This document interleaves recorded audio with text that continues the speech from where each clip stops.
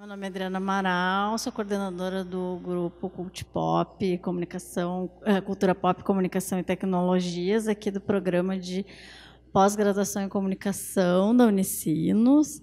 É um prazer receber todo mundo aqui para o colóquio Poderes do Som, tá? Que é uma organização junto com o GAIST, que é o grupo de estudos em Imagens, Sonoridades e Tecnologias da Federal de Santa Catarina, e URGS, enfim, tem vários desdobramentos. Então, esse colóquio é uma parceria entre nós, do PPG, Comunicação, mais o curso de produção fonográfica, aqui representado, né, pelo Frank Jorge, e com o pessoal do Geist. E, então, quero dar as boas-vindas, espero que essas 2 tardes, hoje e amanhã, sejam muito proveitosas, né? Quero avisar que também a gente está no streaming aí na nossa página, né? Que o Diego vai estar comandando aí os meninos do Labetics. E passo a palavra, então, para o Zé Cláudio Castanheira, da Federal de Santa Catarina, que vai fazer as honras aqui. Bom, boa tarde, obrigado pela presença. Eu quero primeiro agradecer muito ao Unisinos, agradecer ao Frank, ao Gustavo, à Adri, pela recepção. Esse colóquio ele é um desdobramento de uma conferência que a gente fez em junho na Federal de Santa Catarina, a Conferência Poderes do Som, e contou com a participação Marcelo, Cássio, Mário, Pedro, Dulce, enfim, uma galera de um monte de lugares, e isso é que foi a coisa bacana do evento, é isso, é um pessoal de várias instituições, e a gente está querendo abrir essa discussão, abrir esse diálogo, enfim, eu acho que está sendo muito bom, e vir para cá, para a Unisinos, é muito bom, por isso, porque a gente agora está fazendo essa conversa com o Cult Pop e o Geist, enfim, e a gente faz ampliando essa rede que é bem bacana para a gente. Eu quero apresentar aqui, bom, lembrar para vocês que a gente tem, após o Tim, que é o nosso keynote speaker, a gente vai ter uma mesa com as pesquisas de algumas pessoas dos nossos grupos de estudo, de pesquisa, e amanhã a gente também tem 2 mesas, uma às 2 da tarde e outra às 4h30, então todos vocês estão convidados a permanecerem após a palestra e virem amanhã, porque a discussão vai ser legal. E hoje, após a mesa, também a gente vai ter umas performances no estúdiozinho aqui atrás, então está todo mundo convidado. Eu vou fazer uma pequena introdução, uma pequena apresentação do Timothy, e aí logo em seguida eu passo a palavra para ele. O Timothy Dean Taylor, ele é professor do Departamento de Etnomusicologia da UCLA. Ele foi professor na Colômbia também. E entre as publicações ele também ele me falou, ele também é um flautista, toca música irlandesa, especialmente. E entre as publicações do Timothy, ele tem um livro Strange Sounds, que acho que foi o primeiro livro que eu li dele, assim, até me fez me interessar pelo trabalho do Timothy. E tem um que é lançado, não sei se é o último, acho que não, mas é o que eu tenho mais recente, que é Music, Sound and Technology in America. Ele atualmente está conduzindo uma pesquisa que é uma pesquisa etnográfica sobre ele fala trabalhadores de som em filme e em televisão em Los Angeles. Então, é um currículo bastante resumido do Timothy, e agora ele vai fazer a apresentação da fala dele. Para vocês entenderem, eu tô projetando aqui a fala do Timothy traduzida para português, no caso de alguém não ter a facilidade, e aquele slide lá é o slide do próprio Timothy, ok? Então, muito obrigado a todo mundo, e eu chamo agora Timothy.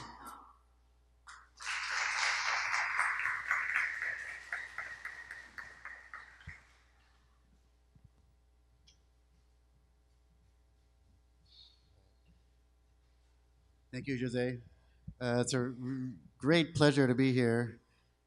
I've wanted to visit Brazil for years, so I'm really delighted to be here. I've already made a lot of new friends, and people have been very helpful, like Jose and Pedro and Cassiu and Marcelu and Camila and Adriana and who am I forgetting?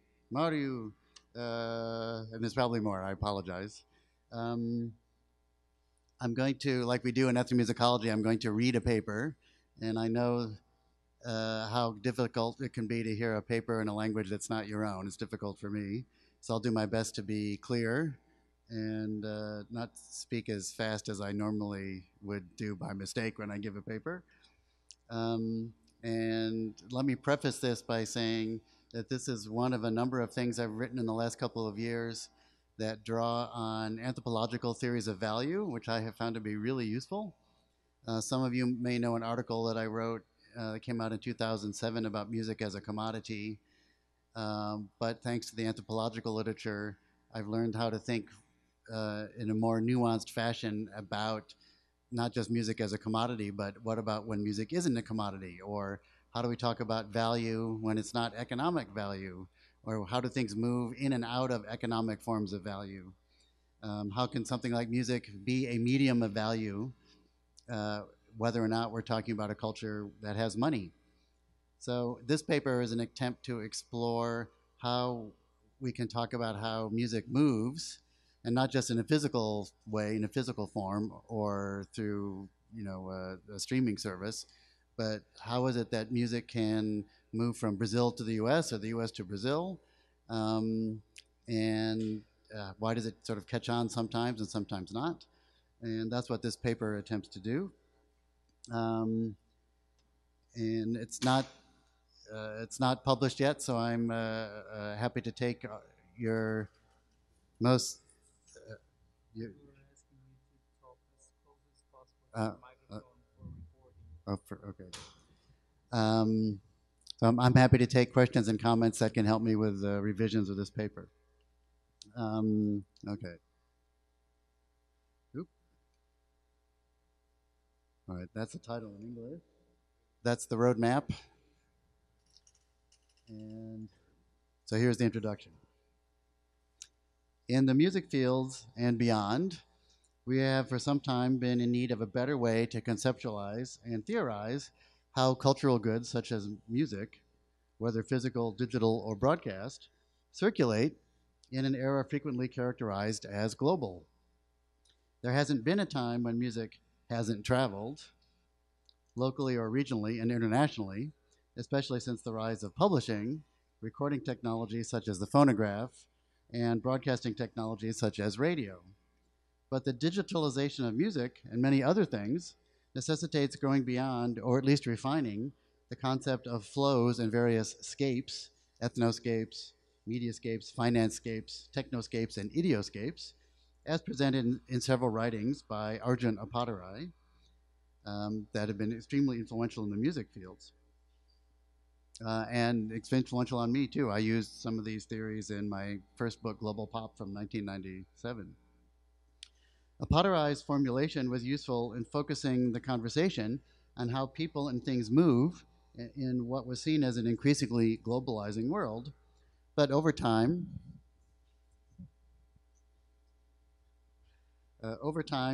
this formulation has proven to be something of a blunt instrument and has largely outlived its usefulness, as many have argued. The idea of flows and scapes can imply a kind of uniform movement of money, ideologies, and more, but it is quite clear, of course, that there is nothing uniform about such movements, especially perhaps of capital. Anat Singh, the anthropologist, argued some years ago for an understanding of just how messy and unpredictable global capitalism and its flows are. This is in her book called Friction. Cultural goods such as music don't circulate equally either, with some musical sounds and styles finding new roots in some places and not in others. In addition, there is the problem of binarizing the global and the local, or conceptualizing of the glocal, as if goods simply flow globally and touch down locally. As Singh reminds us, the local is made and remade all over the place all the time. Other critics have raised the problem of agency. Where do we locate the agency of individual social actors in these flows? In many respects, understanding how things circulate is one of the oldest questions in social theory.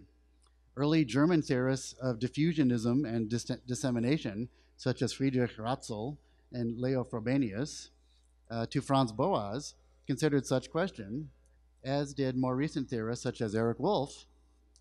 But the question of circulation has taken on new urgency with the rise of a world more connected than ever. How might we interpret the growing number of ethnographies of globalization and circulation that are becoming increasingly common? Drawing on the anthropological literature on value, I want to move beyond conceptualization of flows to argue that things, whether tangible or intangible, circulate because they have value for people. I'm less concerned here with production or maintenance of value, which I've written about elsewhere, but with the circulation of things that are thought to be valuable. And where there is circulation and value, there is exchange, not just of money, but time, work, action. Acts of exchange contribute powerfully to social reproduction on broad scales and in small aggregations, such as local music scenes. And circulation occurs in an increasingly interconnected public culture in which cosmopolitan cultural forms move.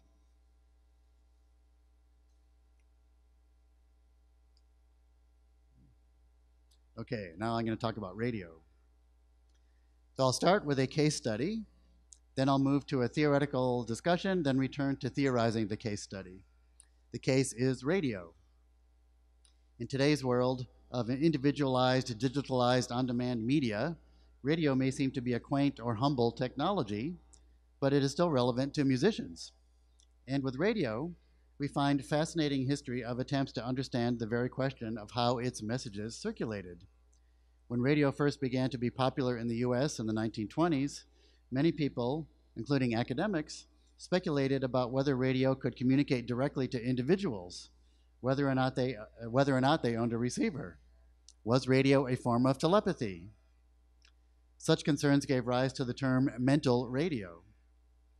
Researchers at reputable universities devised studies to ascertain if individuals could send thought waves through the ether, as the atmosphere of radio is described. The question about the possibility of individual reception or transmission occurring in a historical moment that witnessed rapid urbanization during the 1920s and other social factors contributed to a growing sense that the US, as a body of self-determining individual citizens, was becoming an undifferentiated mass. There was thus a tension in this era between hopes for a new technology that seemed to have the power to reach listeners individually, while at the same time uniting them into a polity, alongside fears of the loss of separate selfhood through the creation of an undifferentiated mass. The advent of the era of mass communications raised complex new questions about the circulation of cultural goods. On the one hand, many employed discourses of democratization of access. Everyone would now be able to hear what was thought by urban elites to be the world's greatest music. But at the same time, there were fears that these unwashed masses wouldn't know what to make of this music. And so there was the rise of what in music departments, at least in the US, came to be known as music appreciation. Books and classes that taught the masses how to listen to classical music properly. Before radio, at live concerts, audience behavior could be normalized and enforced, and the music could be properly apprehended, or at least if someone's mind wandered away from the music, this did not interfere with someone else's attention. Exchange and reproduction, in the sense that I am using the terms here, are clearly taking place. People paid money for a ticket, they're taking time to listen, and according to a vast body of aesthetic writings and ideological assumptions of the social groups that attend such concerts, people are hearing music that is uplifting or ennobling, enlightening. They're also justifying their high positions in the social hierarchy through such enactments of distinction. But if one is listening at home to the phonograph or the radio, how can it be known that the music is being properly heard? How does exchange happen with mass-mediated cultural goods? Does it happen at all? Or is there a different form of exchange? Can one still be uplifted, ennobled, enlightened, social position maintained? Can one's social distinction be maintained and justified, normalized? It is in this context that intellectuals such as Walter Benjamin worried about the loss of the aura of the artwork. Radio, as Susan J. Douglas observes, was probably the most important electronic invention of the last century. By the time of television, after World War II, most Americans were accustomed to mass media. Theories of telepathy had largely dissipated. Nonetheless, the status of radio diminished over time, becoming seen as secondary to television for decades. It remains, however, an important means of the dissemination of music, even after the advent and subsequent waning of MTV in the early 1980s and the rise of listening of popular music for use in film, television, and advertisements in the 1990s and after. In fact, terrestrial radio today is still the way that most people in the US hear most new music, whether mainstream or independent. Radio, a mass communications technology nearly 100 years in widespread usage, still matters. Extremely specific statistics are kept in the US about radio airplay, with radio charts noting the exact number of spins of a recording of a particular song receives every week. Here's what this looks like. I don't know if you can see it, but there are numbers of spins. I can share this later, or you can just go to the website, America's Music Charts, which is the old website. It'll take you to the new website,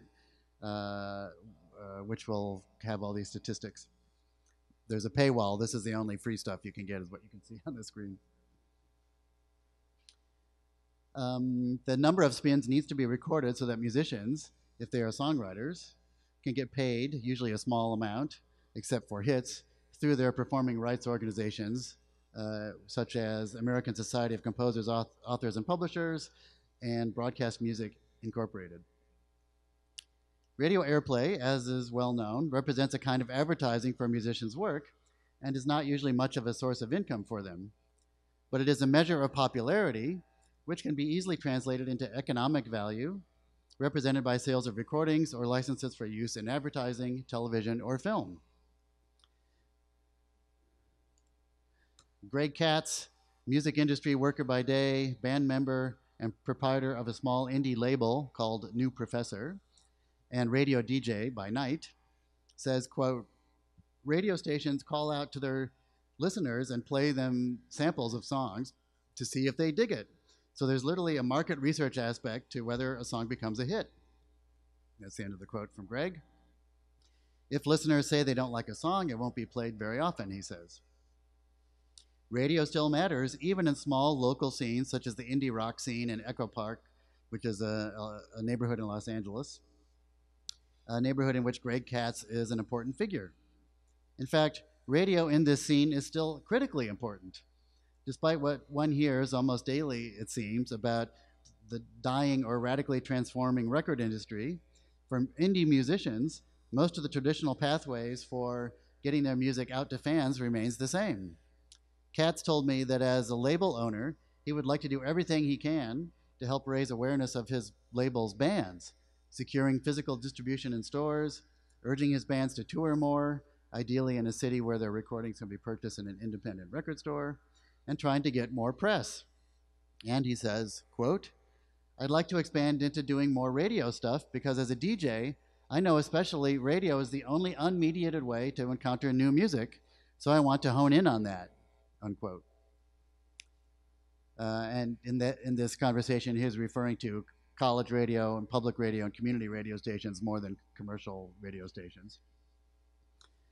And Larry Little, a manager of indie bands in Los Angeles, told me of how young bands espousing the indie do-it-yourself aesthetic need to understand that they still must rely on the traditional means of disseminating their music, including radio.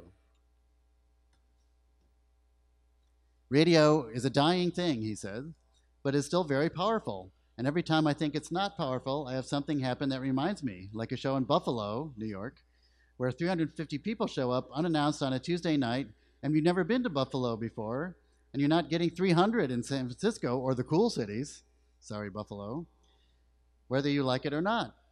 So that doing interviews, shaking some hands with radio guys here and there, it all plays into the fact that it drives more heads to our show, which is more money in your gas tank and more people buying your t-shirt.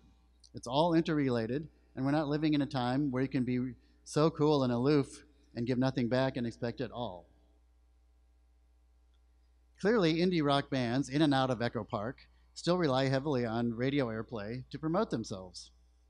Nima Kazaruni of the band So Many Wizards spoke of a colleague who told all of her KXLU DJs, that's a radio station, told all of her KXLU DJs about the show, and every single one played his band's single.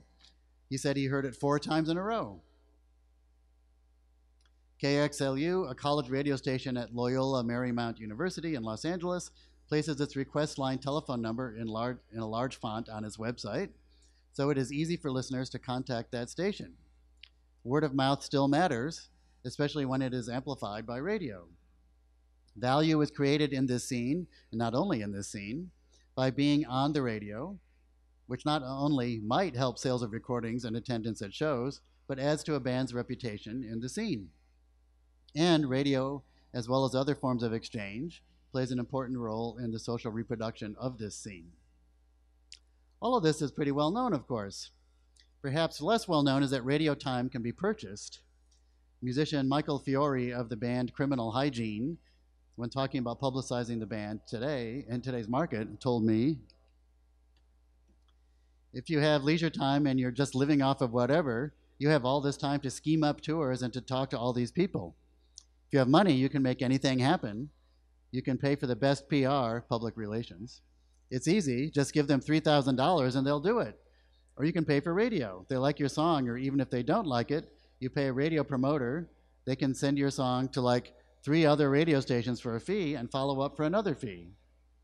That's all the stuff that, if you do get a label, the label will pay for. They'll start paying for your press and for your radio distribution. You'll owe them forever, or probably never make a record sales back to pay them. Musicians or their representatives can pay for radio time to potentially create buzz, increase attendance at live shows and sales of recordings, not much different from the infamous payola practices of the past. For musicians, there's the obvious and continuing benefit of exposure, which is still so important that there are services that you can pay to obtain or increase it. Listeners can hear the music they like, be in the know, share their enthusiasm with friends, and more.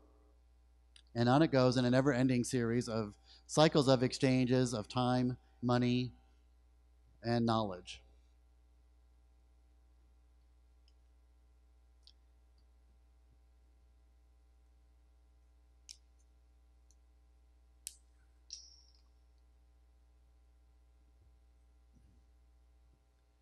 Okay, so this next section is called circulation. Now, let me begin to lay out how we can theorize the circulation of music beyond this conception of flows.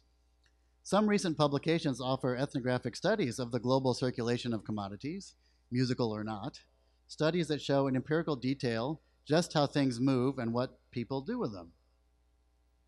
I've been especially inspired by anthropologist Purnima Mankekar's book, Unsettling India, from 2015. Purnima is my colleague at UCLA.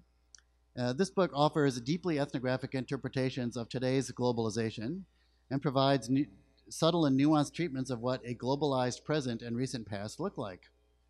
Mankekar's insightful book offers a rich and sophisticated treatment of the movement or the unsettled stasis of peoples, the circulation of commodities, media, and affect, and more in contemporary diasporic public culture. Mankekar examines how goods and commodities travel and end up in Indian stores in the San Francisco Bay Area, and how media commodities move. Again and again, Mankekar takes up themes of circulation, emphasizing that the social world is never static. The idea that money and commodities circulate everywhere was, of course, central to Marx, whose discussions of circulation is built on the notion of countless exchanges. His comparison of barter to capitalist exchange is illustrative, a comparison that features a linen weaver who sells 20 yards of linen for £2, then spends the £2 for a Bible. Writes Marx, the weaver has undoubtedly exchanged his linen for a Bible, his own commodity for someone else's. But this phenomenon is only true for him. The Bible pusher, who prefers a warming drink to cold sheets, having purchased brandy with his proceeds, had no intention of exchanging linen for his Bible. The weaver did not know that wheat had been exchanged for his linen. B's commodity replaces that of A, but A and B do not mutually exchange their commodities. It may, in fact, happen that A and B buy from each other, but a particular relationship of this kind is by no means the necessary result of the general conditions of the circulation of commodities. Marx then makes a point about how the exchange of commodities takes on a life of its own, apart from the participating individuals.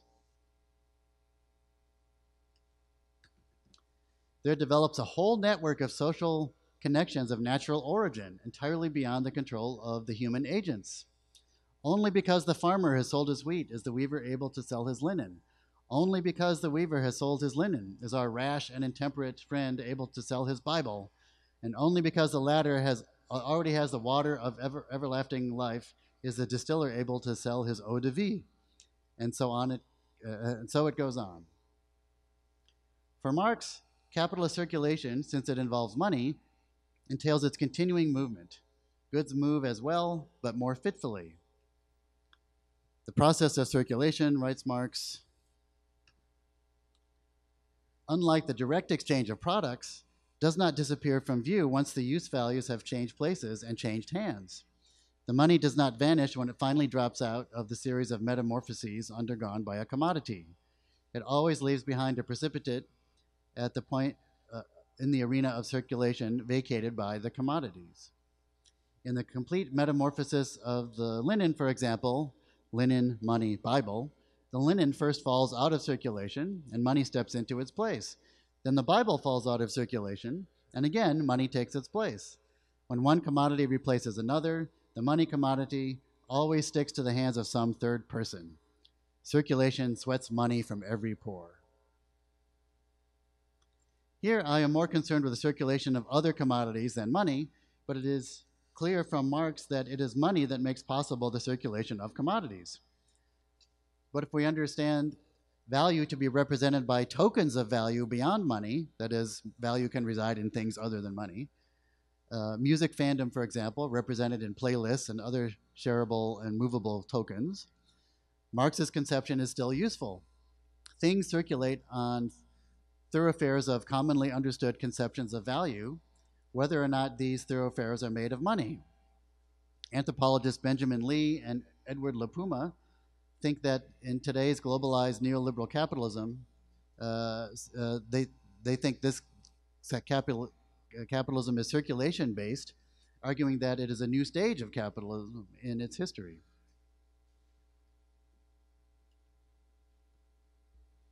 I've also found the French sociologist and jurist Gabriel Tarde, who's undergoing a kind of resurgence, to be useful in understanding processes of circulation and exchange.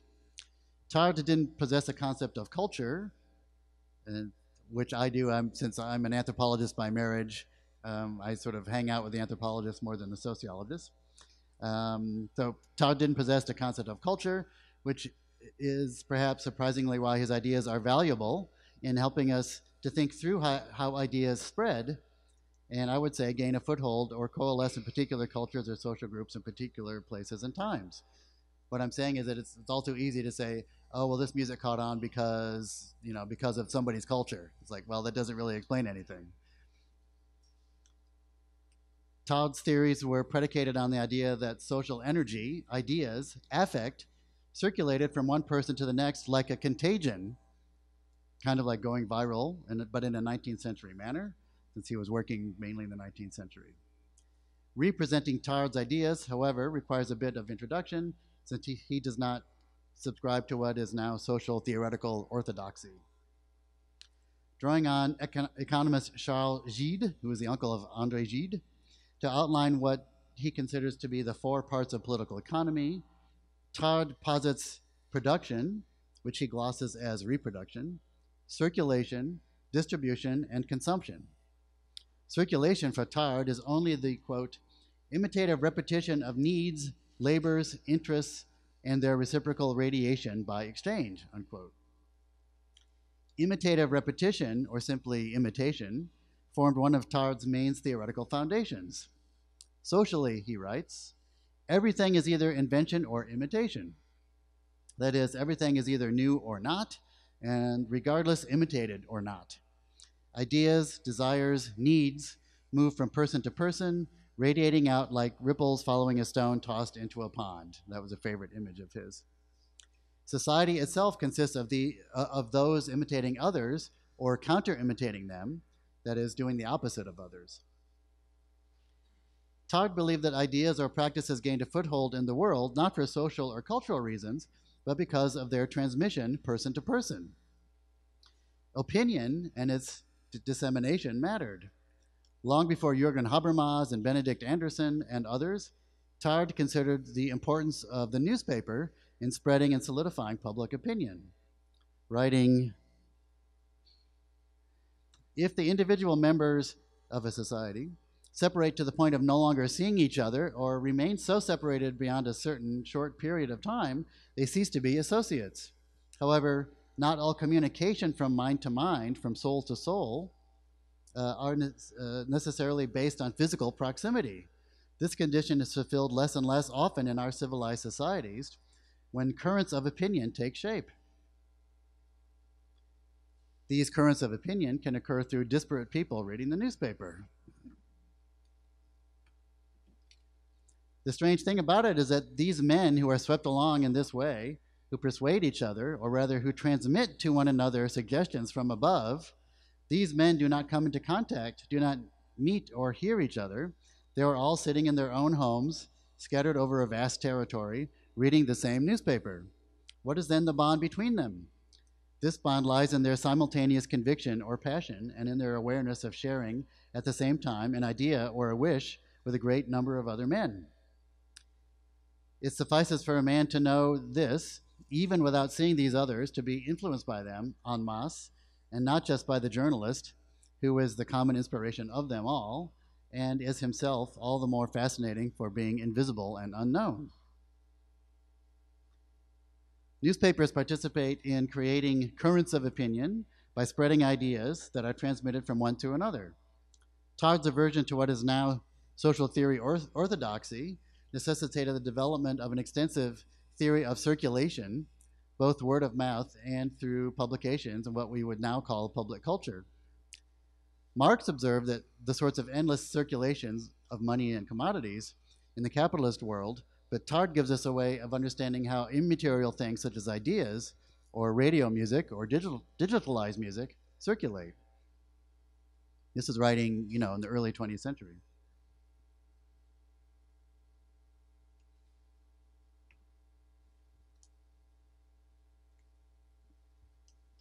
Thus far, I've mainly shown that circulation entails exchange. In this section, I want to argue that things circulate because they have value for people. The concept of circulation is predicated on conceptions of value. This position is clearly evident in Marx. Here's a quote. The owner of a commodity is prepared to part with it only in return for other commodities whose use value satisfy his own need, unquote. Things produce exchange value in the form of money realized for a seller and use value for the buyer, though the latter can turn around and realize exchange value herself if she desires, and on and on.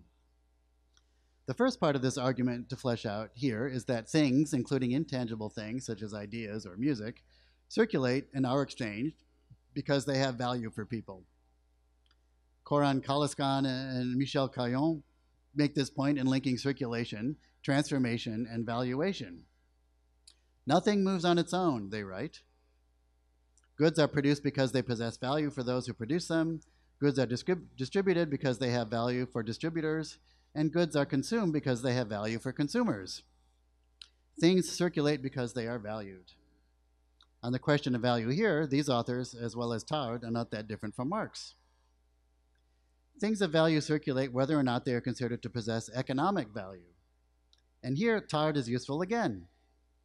He recognized that there were other forms of value beyond the economic, believing that economists had focused too much on wealth as the only measure of value, when it was perfectly clear that conceptions of value existed in other domains, or what Abertura is usefully called regimes of value. And that in these other domains or regimes, value was quantified as well with the creation of hierarchies and other sorts of sorting criteria. And Tard continued to recognize the importance of conversation, writing, economists have given the name market to the geographical and social domain where the system of market values is circumscribed in solidarity with each other and where there's uniformity of price. What corresponds to the market made of moral, scientific, or artistic values?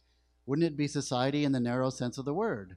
The world, where conversation rolls on the same subject, where one received instruction and a common education. Tard spends a good deal of time fleshing out this idea, even positing the need for a glory meter to measure the glory of people, which isn't that different today from Bourdieu's conception of symbolic capital. For cultural goods, he writes, value outside of market value can be a complex matter. Tard says, the value of a book is an ambiguous expression because each of its copies, to the extent that it is tangible, appropriable, exchangeable, and consumable, has a market value that expresses desirability, but in itself as essentially intelligible, inappropriable, unexchangeable, and inconsumable, which does not mean indestructible. It possesses a scientific value, which expresses its degree of credibility, without counting its literary value, which signifies its degree of expressive seduction. All this may seem rather elusive, yet it has been axiomatic in the cultural industries for decades, if not centuries, that there is more value than exchange value as expressed in price, as we know from the creation of canons of great works, the awarding of prizes, grants, and fellowships, and outside of the academy, the creation of the best of the year lists, prizes, awards, and much more. This sort of non-economic value of cultural goods just hasn't been theorized as much by those who study them.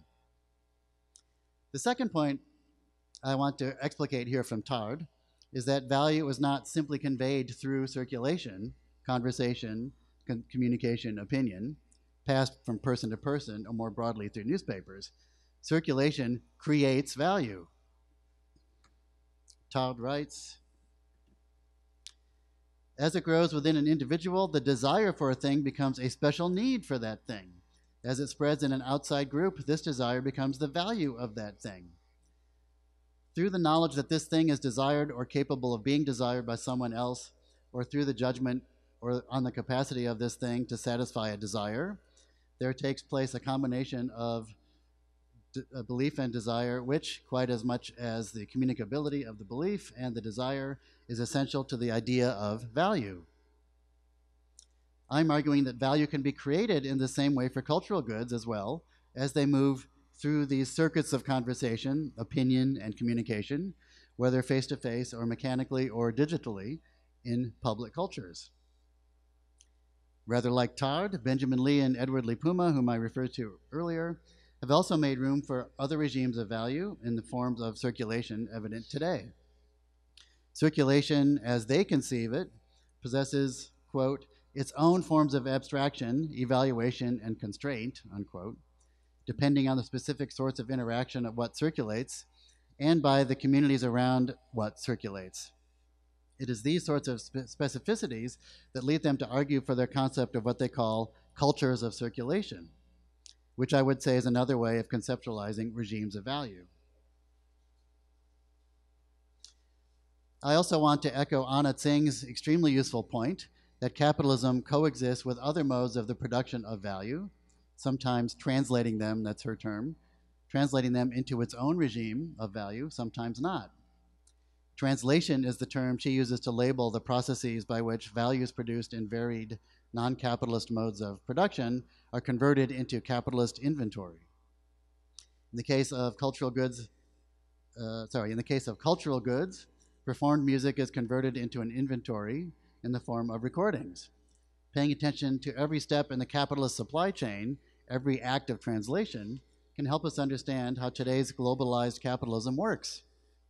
To put it simply, While the concept of regimes of value is a useful way to understand consumption of goods and the values they can acquire, we need Singh's insights to understand that there are not just different regimes of value, but different regimes of the production of value.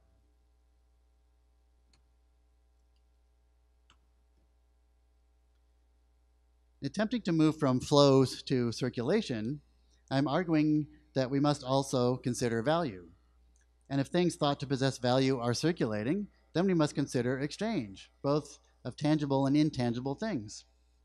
As I theorize it here, exchange continually constitutes and reinforces social groups, even those composed of individuals who might not know each other, as in newspaper readers or capitalist markets. In this section, I will discuss how circulation and exchange contribute to social reproduction. Don't worry, we'll get back to radio.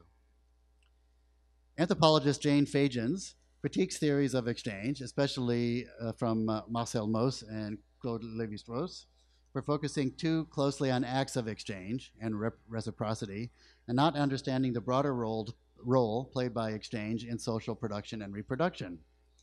Her conception of production includes not just the production of products, but their values, which are realized once the product is integrated into the wider society. It is through circulation, Fagins writes, that social values are realized. Here's a quote from her. Exchange is the point at which the latent value created in production processes and embedded in the products is transformed into publicly recognized forms of value, unquote.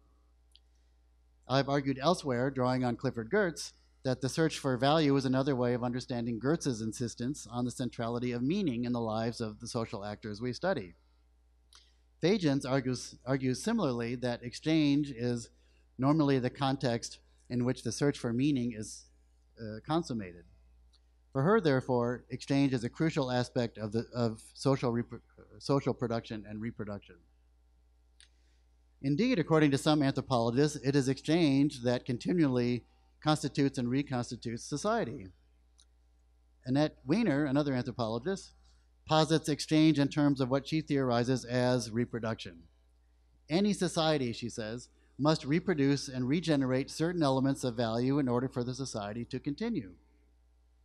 Weiner focuses her argument on Melanesian systems in which reproduction and regeneration are culturally articulated and elaborated. For her, exchange interaction is reflective of the kinds of symbolic and material values a society accords its productive and regenerative flow, she says. This flow must be fed, or the system or part of it begins to collapse. The modus operandi of this feeding, she says, is exchange. The years-long circulation of objects reproduces, nurtures, and regenerates social relations in Melanesia, where she studies.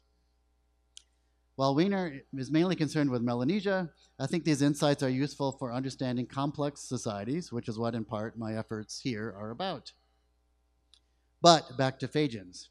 She makes clear, as I am arguing here, that to understand circulation and exchange, we must be attentive to cultural and historical specificities. She argues that exchange is a common and important medium of circulation, but if we seek the source of exchange values in the act of exchange, we will be missing something. Exchange values, as all values and other social phenomena, she writes, are produced in concrete activities, which are then, through circulation and exchange, integrated into a society's system of social production. Most theorists of exchange confine themselves to a consideration of the exchange of physical goods, not those that are intangible. Fagins is rather inconsistent on this point, sometimes stating that exchange, and therefore the realization of value, can only occur in the exchange of objects.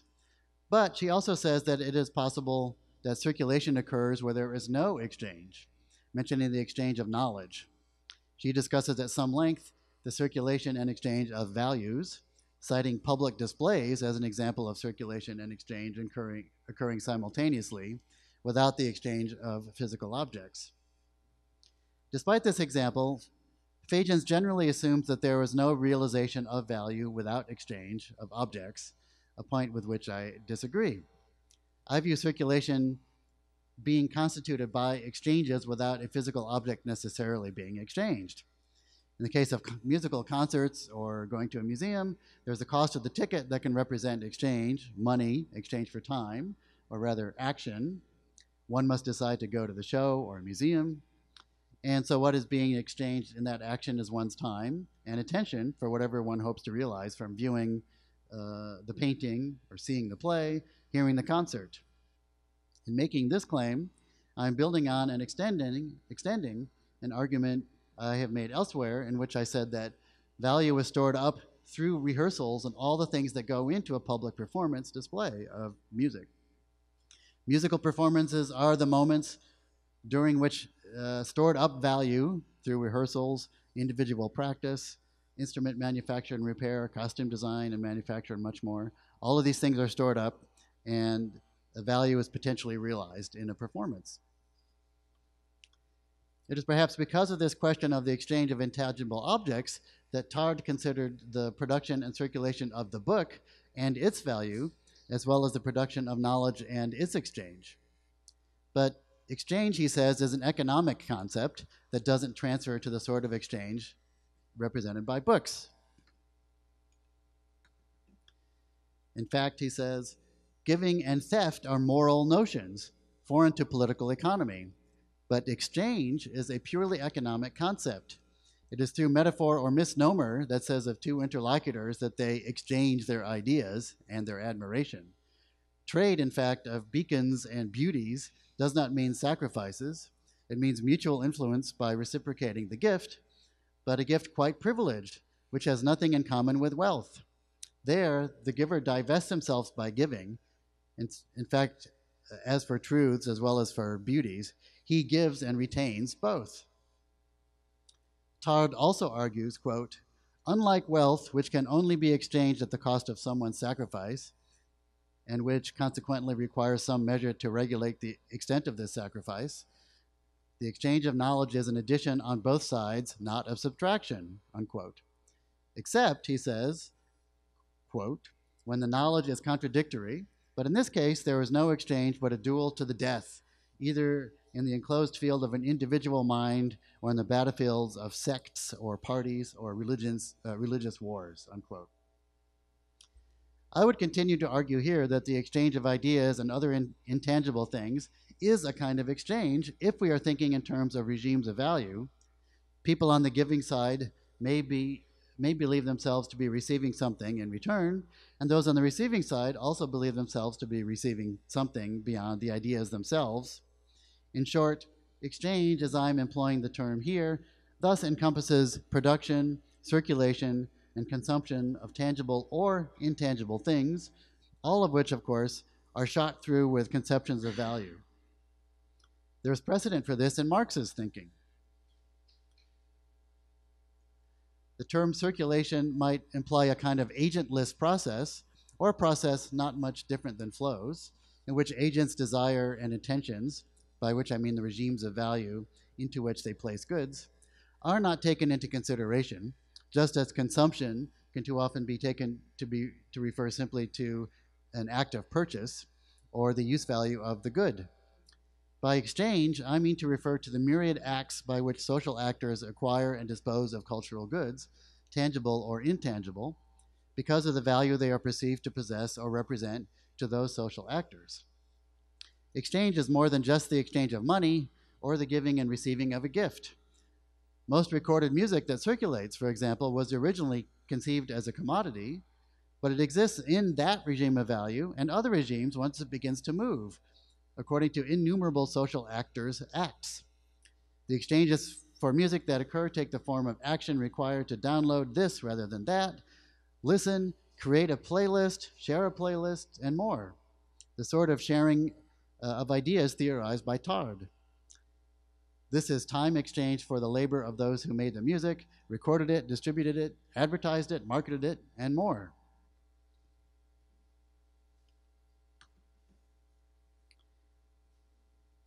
In some of what I was reading before, Tard is clearly gesturing toward what we would today call public culture, the realm of the circulation of representational and mediational forms in which goods increasingly circulate, emanating from outside a country or region's borders, but also available to diasporic subjects around the world. This constitutes one of the primary loci of analysis of Purnima Mankekar's book that I mentioned earlier, and in a way distinguishes her approach to questions of circulation from that of Anat Singh's, who was concerned with circulation of a particular commodity, the matsutake mushroom, gathered in Oregon but ending up in Japan. Arjuna Padarai and Carol Breckenridge offered a plea to scholars to abandon traditional lenses of analysis such as popular, folk, and traditional in order to try to come to grips with the complex way that cosmopolitan cultural forms could circulate. Public culture is the term they proposed to attempt to understand the countless cultural forms in circulation today, cultural forms that act as media of cultural significance and that can be used in the construction of group identities. Mankekar, also drawing on Apadarai and Breckenridge and their conception of public culture, views the relatively conglomerated international media companies not as monopolistic, but as what she calls rhizomatic and nodal, constructed in specific times and places with particular institutions such as the state or particular media industry. And she is concerned not with how a new transactional public culture replaces something that has gone before, but how the newer representations, affects, and sensations interact with the older ones, and how each remediates the other in what I would call an endless series of exchanges. The circulation of cultural goods in globalized public cultures also facilitates people finding others like themselves, forming alliances, fashioning identities, as Apadarai and Breckenridge argue, and as Mankekar demonstrates ethnographically in her book. Jane Fagins made the same point with respect to exchange, writing that exchange is the way that social actors' labor in production is given meaning socially, and that actors adopt this value as an aspect of their social identity. What is more, societies or groups or tribes can be formed through the movement of ideas and opinions, as Tard himself recognized. This transformation of all the normal groups in public is expressed by a growing need for sociability, which necessitates regular communication associated with a continuous stream of information and joint excitations. It is therefore inevitable, and it is important to seek the consequence it has or will have, in all probability, on the intended and transformed groups in terms of their duration, their solidity, their strength, their struggles, or their alliances. Such an argument predates many later theorizations of subcultures, tribes, little cultures, and more, which have become quite commonplace in theorizations in the present and recent past. Back to radio.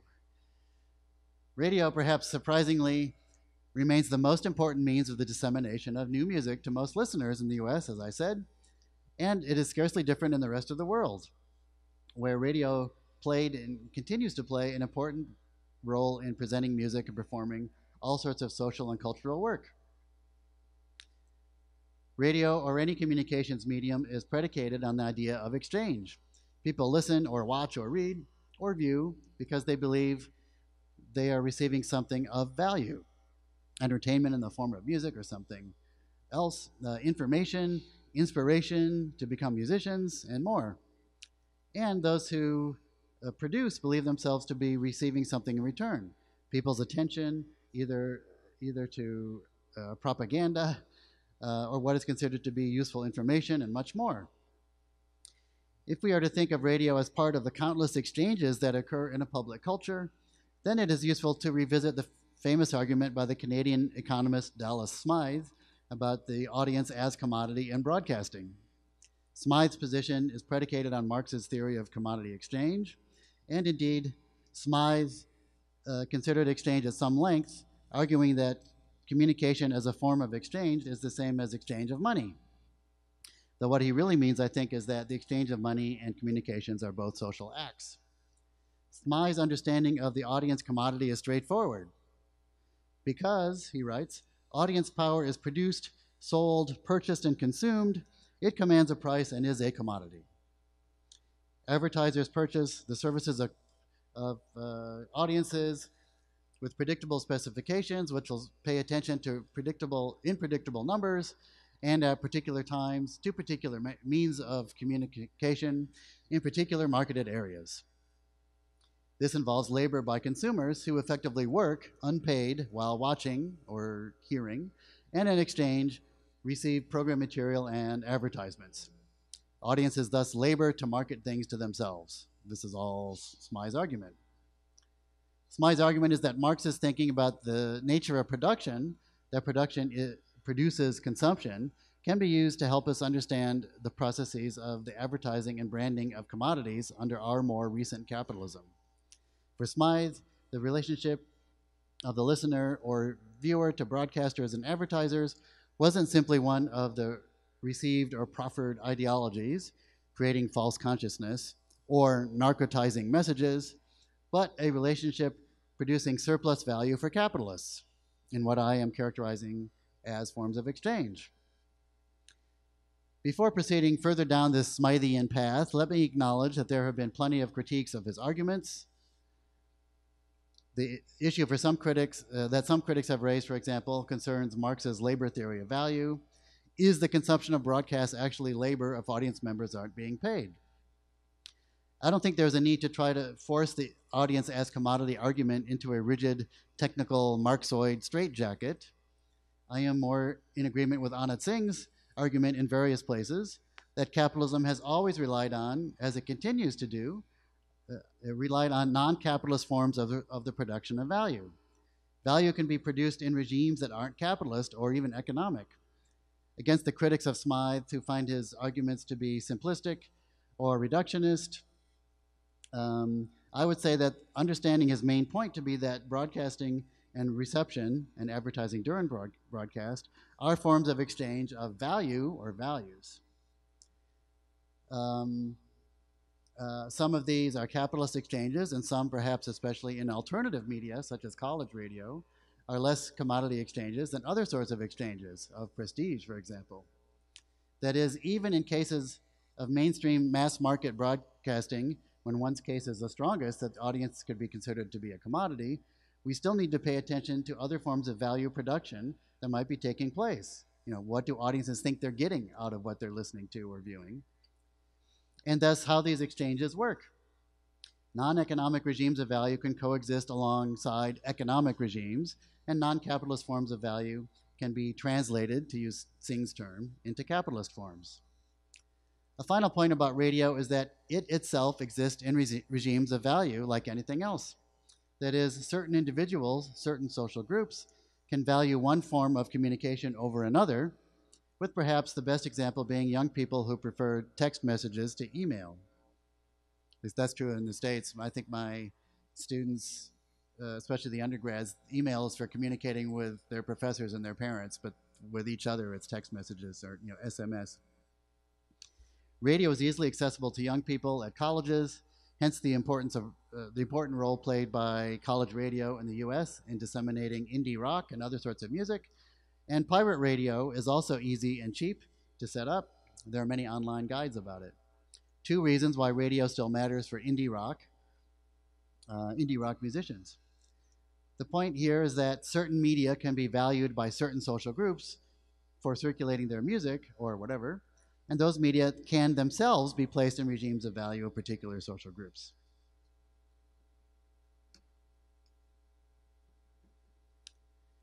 So this presentation has sketched out a way of thinking about circulation of cultural goods, tangible and intangible, that attempts to complicate and add nuance to the useful framework offered by Arjun Appadurai a couple of decades ago. Though such concerns are part of a larger history of attempting to understand how things circulate. Although this case study is of an old technology that remains relevant, the perspectives I've presented should be useful in furthering our understanding of how music, physical or digital, moves through various means, whether broadcast, digitally or physically. While much has been made about how the internet has changed everything, or what I've elsewhere called technological triumphalism, most people mostly use technologies to do what they have always done, including making music, listening to music, sharing ideas about music, recommending artists, songs, genres, recordings, and much more. But with today's digital technology, such acts can occur faster and travel further. Regardless of speed or reach, all of the actions involved in making and listening to music and disseminating it reveal and produce what particular social actors value. If something is valued, it will be exchanged, but if something is exchanged, it acquires value. Thank you very much.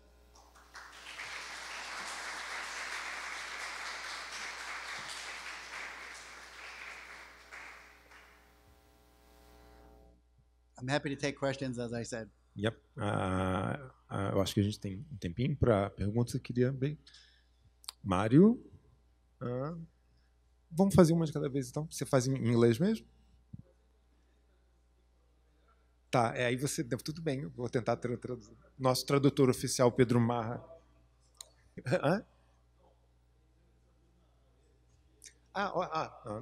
Nosso tradutor oficial, Pedro Marra.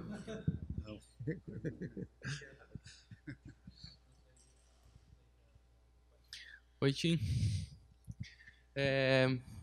Eu achei muito interessante a construção toda. Adorei as citações de Marx e também a relação da importância da rádio universitária. Acho que é um negócio bem importante mesmo. A gente vive algumas coisas no Brasil aqui quanto a isso agora. Mas eu queria discutir, queria ouvir tu falar mais sobre mesmo a construção do pensamento ali, sobre a tua teoria, que eu achei interessante, porque me pareceu um pouco, até puxando aqui um pouco para a minha pesquisa também, né, inevitavelmente, eu achei que é interessante como a leitura que tu faz a partir do Marx e do Tarde, ela direciona, vamos dizer assim, a importância do rádio e de outras mídias, de outros acontecimentos, como, por exemplo, a produção de uma cena cultural, né? Me parece que faz uma relação com a própria característica do meio de comunicação digital, no sentido de que a internet ficou caracterizada, né, pela produção de nichos de interesse, né, bolhas algorítmicas e tal, ou mesmo playlists que provocam um certo público, que acionam um certo público, né? Da mesma forma, aqui parece que a própria rádio ela produz também um certo nicho de interesse, né? Aciona um certo público com um certo regime de signos e assim por diante, né? É como se a gente começasse a ter, então, uma leitura de uma mídia, vamos dizer, analógica, a partir dos acontecimentos relacionados ao digital, né? Então, não sei, coloquei aqui mais uma ideia, queria que tu comentasse e agradecer mesmo pela fala. Muito obrigado.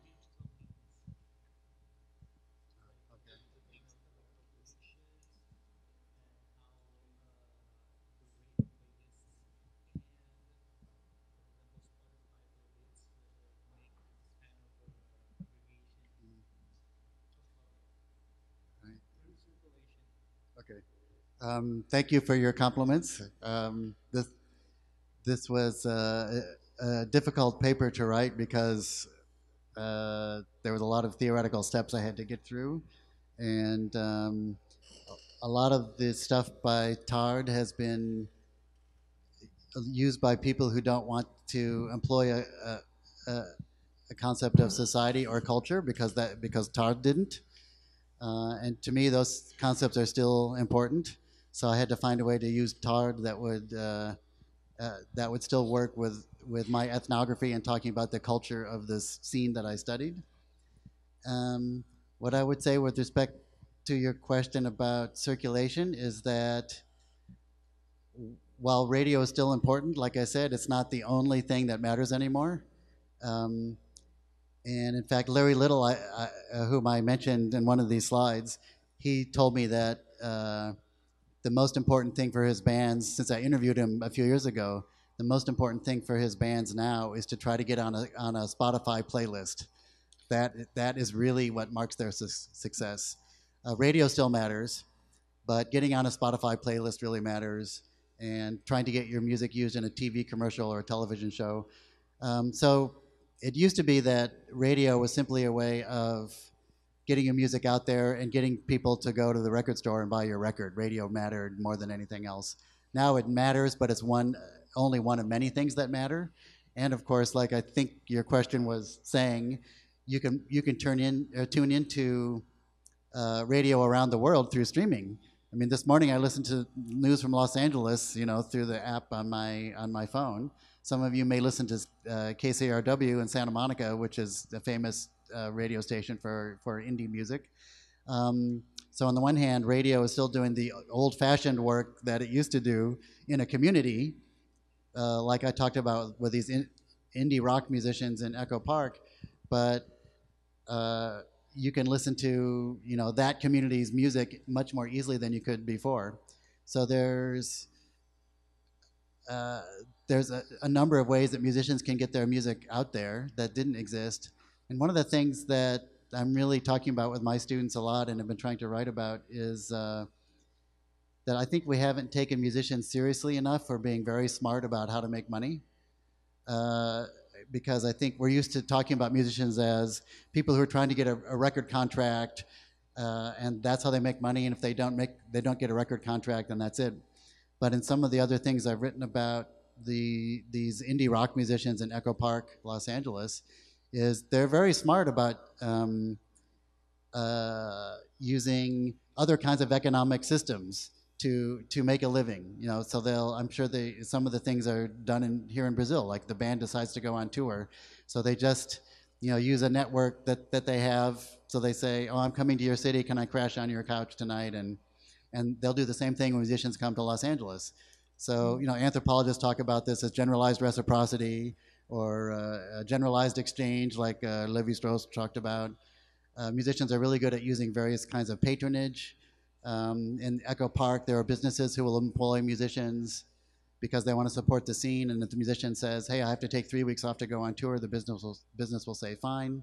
And I think if we actually study ethnographically what the musicians are doing and figuring out how they're using radio or how they're using streaming services, how they're making living beside or in addition to how much they get paid or how little they get paid. I mean, these Echo Park indie musicians, when they're playing in LA, they might get $35 or $40 a show, so it's almost nothing. So they need to figure out how to make money some other way.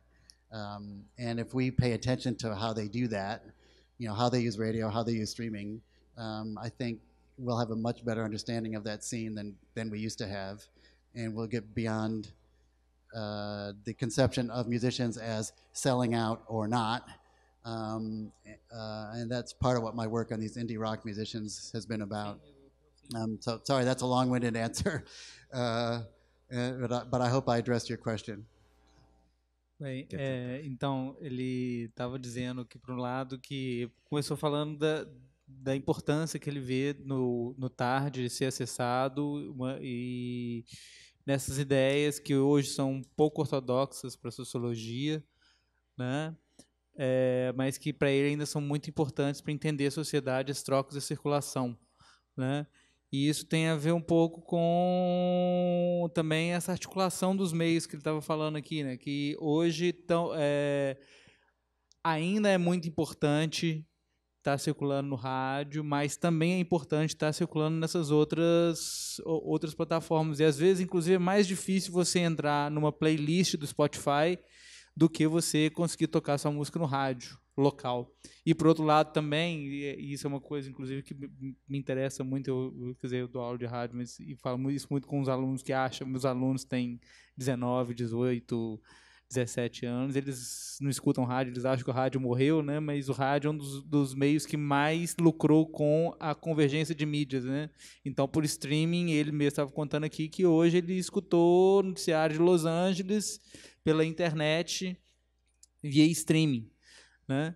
Mas o que é importante disso são as formas de circulação como geradoras de um valor, né, que, por um lado, é uma espécie de um capital simbólico, mas que ele pode ser convertido em valor econômico, né? Quando você pensa que uma banda lá da cena do Echo Park, né? Lá de Los Angeles, onde ele estudou, vai ganhar aí $30, $40 por show, o que é muito pouco, mas isso é uma oportunidade para estar aí vendendo outros produtos ou estar circulando de outras formas, acionando as redes que essas bandas já têm, né? Essa ideia de que a banda precisa de assinar com uma grande gravadora para conseguir um contrato que vai garantir aí um valor pré-estabelecido, né? E isso está um pouco cada vez mais caindo em desuso, né? Mas tem essa questão mesmo da própria circulação e da convergência mesmo, no caso das mídias, como forma de agregar valor, né? Acho que foi isso, né? Tim, I will ask you to pay attention, a little bit of attention in me, because sometimes I'll need for you to like stop so I can translate a thread, and then we can go on. Okay, sorry. Oi, Tim, aqui. Marcelo. Sou o Marcelo, tudo bom, pessoal? Eu queria agradecer a palestra. Tem uma coisa curiosa que a gente está numa universidade que teve sua rádio fechada recentemente, e é o Unisinos.fm, e é uma rádio que, historicamente, por 20 anos, ela focou no rock, e foi muito importante para ser independente daqui de Porto Alegre, que, devido às proporções, a gente pode comparar com Echo Park, que é o bairro ali de Los Angeles, né? Onde a cena que tu estudou.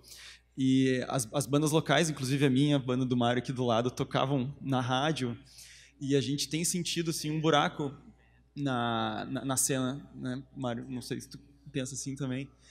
E eu não sei, eu gostaria de te ouvir falar um pouco sobre algo que tangenciou o debate da tua fala, que eu vejo, para mim, eu via muito a grande importância da rádio, da Unisinos aqui, era a curadoria musical que era feita pelos radialistas, que é uma coisa que a gente não tem na internet, que não é a mesma coisa, né? Tu pode escutar um podcast, tu pode ver uma lista feita no BuzzFeed, ou seja lá o que for, não é a mesma coisa que ter um radialista ao vivo falando sobre as bandas novas e trazendo as pessoas para serem entrevistadas aqui, né? Então, isso também me parece ser uma forma de troca aí, né, que tu apresenta o teu trabalho. Então, não sei se tu pode falar um pouco sobre essa questão da curadoria, né, dessas pessoas especializadas. Fico pensando também na KXP, por exemplo, né, que tem um canal no YouTube e que é muito importante para a divulgação das bandas, né? Obrigado.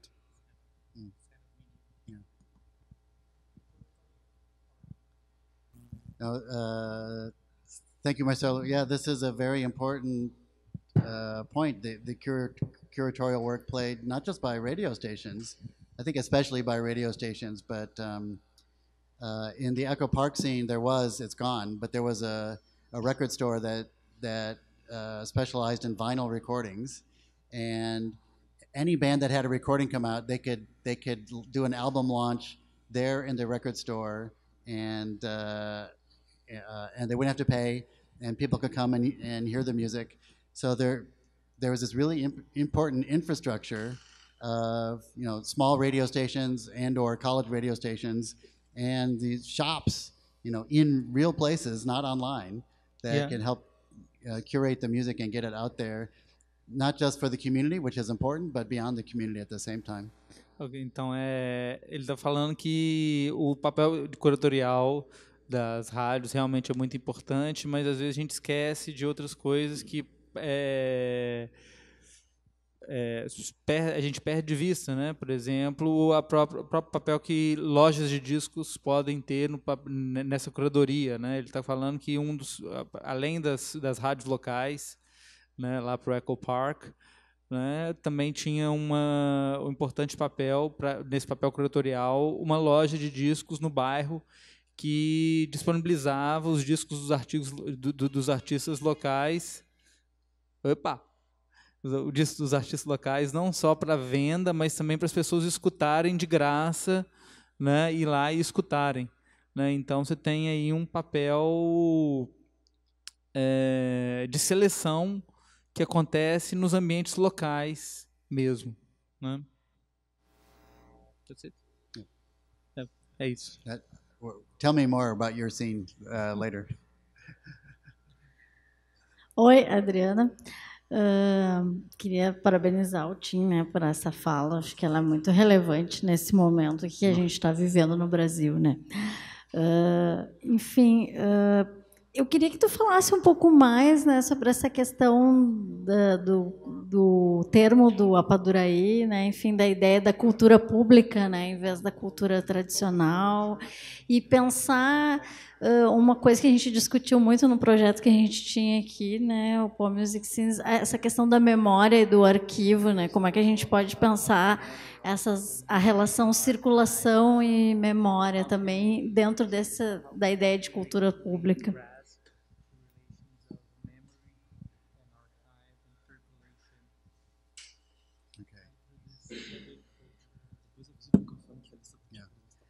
So the public culture idea was started by Arjun Appadurai, who was trained as an anthropologist, and his wife, Carol Breckenridge, who was a historian, and she worked in India. So it really grew out of their interest in Indian culture and the movement of South Asian people around the world and how their culture went with them. And the older categories of like folk or popular traditional didn't really capture the movement of Indian films or whatever that they were interested in. And so they theorized this notion of public culture, and they started a journal in the same year, 1988, called Public Culture, which is still going. And it's a very, obviously, since I employed, it's a very useful concept because, not only does it get beyond those categories like a folk, it gives us a way to try to grab onto how things move around the world and move very quickly. And maybe I'll stop there for Pedro. Ok. Então ele está falando que essa categoria de cultura pública, esse conceito de categoria pública foi cunhado lá pelo Appadurai, que é um sociólogo, cientista social indiano, né? E que de alguma forma essa categoria foi criada para um pouco passar ou superar limitações que coisas como folk ou o tradicional, né? Colocam para a gente, porque mais do que congelar esses tipos de produção cultural, a categoria de cultura pública está mais interessada em entender como que isso circula, mas em nível inclusive global, né? De como que de repente a gente acaba aqui escutando música tradicional indiana, né? Ou sei lá, né? Qualquer outro tipo de coisa, assim, né? Então, enquanto essas categorias do tipo tradicional, popular, folclórico, eles congelam e prendem, territorializam, né? E ancoram em um lugar específico, cultura pública permite pensar a circulação, né, dessas músicas entre lugares. And what I would say about archives and memory, that was actually addressed in Purnima Mankekar's book that I referenced. She was very interested in questions of the archive. What happens if you're a diasporic Indian person, the term we use in the States and maybe in Brazil too is NRI, non-resident Indian. But a lot of these NRIs, have extensive like physical archives or memories of, life back in India. I mean, I had the pleasure of knowing Purnima's mother, who liked listening to old recordings of Indian popular music and watching old films. That's not something I've studied so much. Partly, I think, because, at least in the Echo Park scene, everybody was so young, they didn't have much of an archive or memory.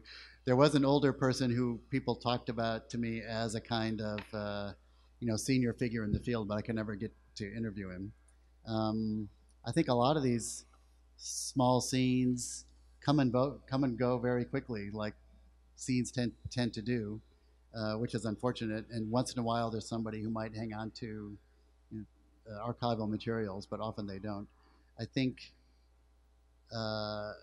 it may be that digitally we can hang on to some of this stuff in ways that we couldn't before, but websites will get taken down too. I can't give you a better answer than that because I I didn't ethnographically find questions about archives and memories with this particular project, but you're right to bring it up.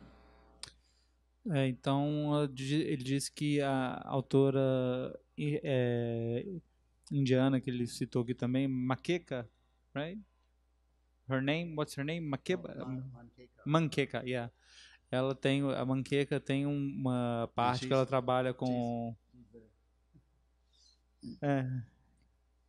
em que ela trabalha também com essa questão do arquivo e da memória, né, na discussão dela, de circulação, mas que ele especificamente na pesquisa que ele fez no Echo Park, isso não aparecia porque, na verdade, eram pessoas... a cena é composta por pessoas muito jovens. Então, o acúmulo de repertório desses arquivos e memória, ele é pequeno também. E, ao mesmo tempo, tem uma questão que é sempre problemática quando a gente pensa em cenas musicais urbanas, é que é tudo muito efêmero e aparece e some muito rápido, né? E também feito por pessoas jovens. Então, muitas vezes você tem mesmo um problema mesmo de pensar essa coisa da memória do arquivo. Às vezes isso fica em sites digitais, né? Mas mesmo aí a coisa se perde, né? Então, realmente é uma questão pensar os arquivos.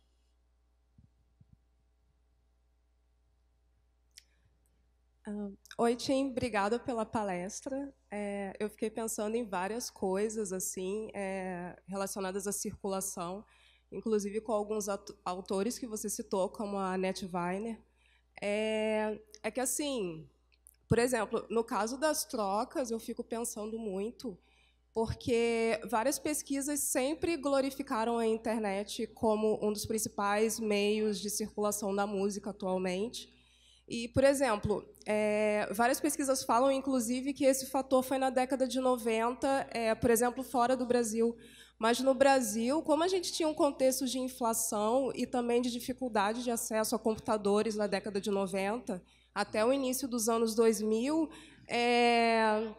a gente não baixava tanta música assim, porque, inclusive, era internet de escada, principalmente nas cidades do interior, como uma das que eu vim, que é Barra do Piraí. Então, assim, essas trocas entre amigos e entre conhecidos de sugestões de bandas, ou até mesmo no caso de se copiar música através das fitas cassete, continuou sendo muito importante em coexistência com o rádio, a MTV na época também, e nem tanto a internet, popularizou assim, talvez a partir de 2003, 2004.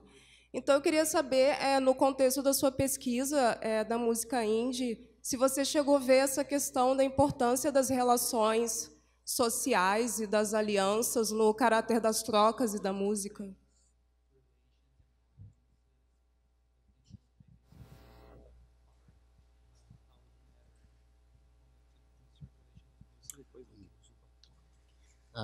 Great question.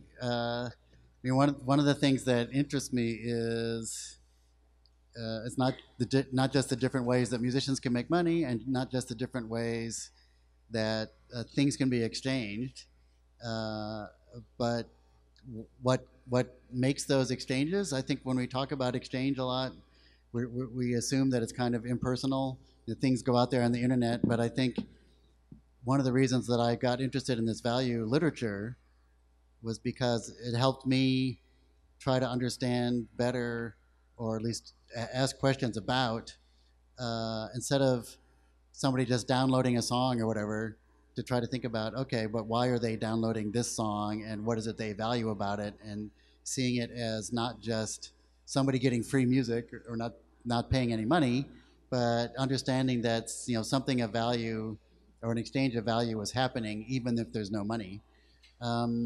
And that, to address your point, I think, just as musicians can make money in more than one way at the same time, we're all participating in lots of different exchanges all the time, whether they're face-to-face or electronic or through the mail or whatever.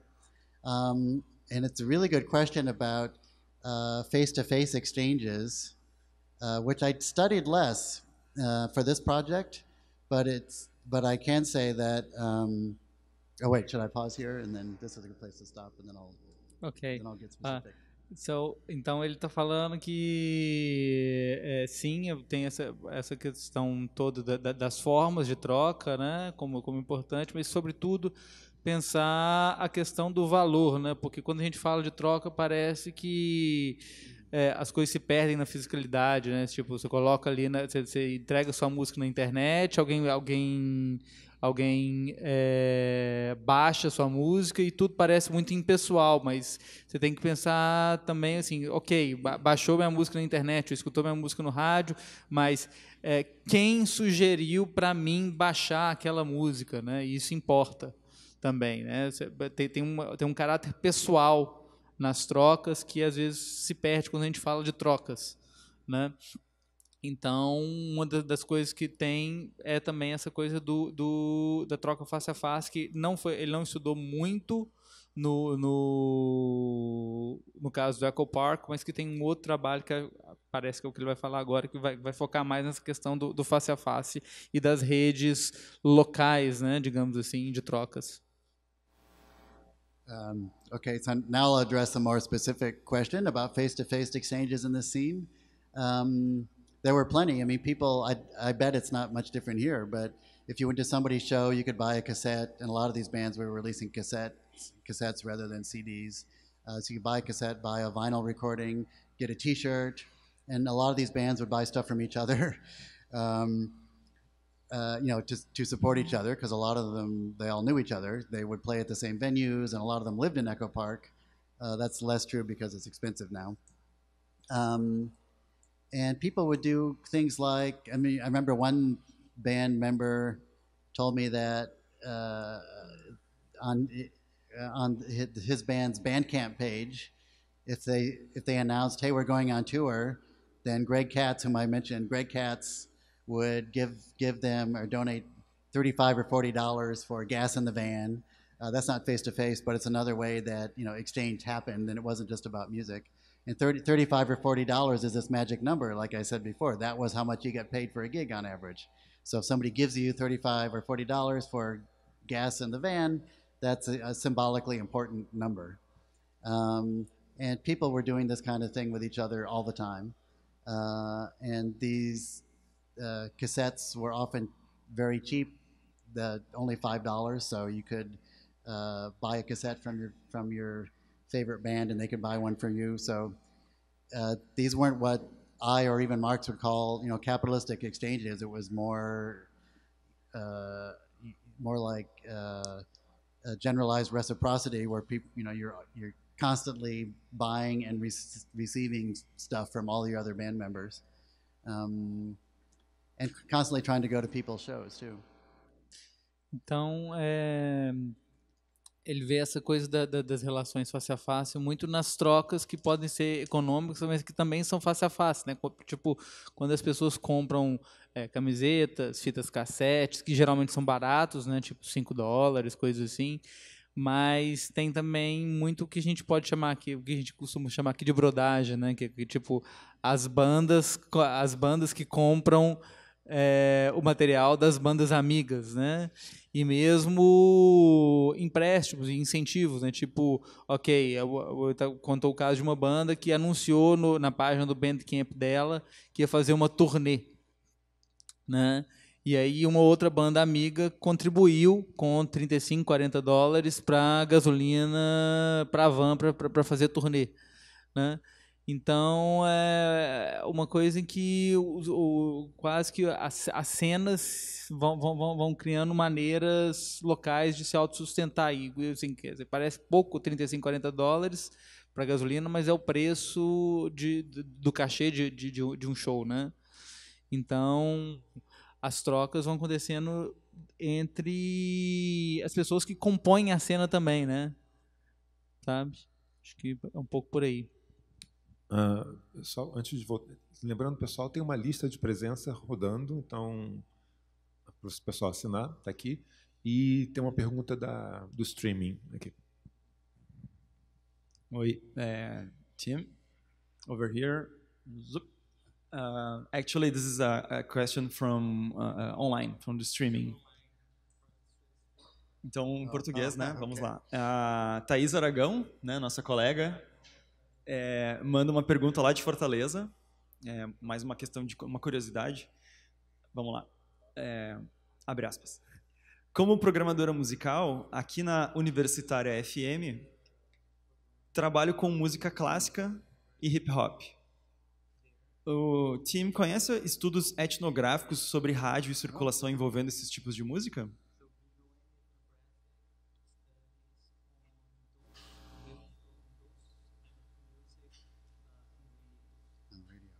E, de repente, se ele conhece ou não, ele pode elaborar um pouco, né?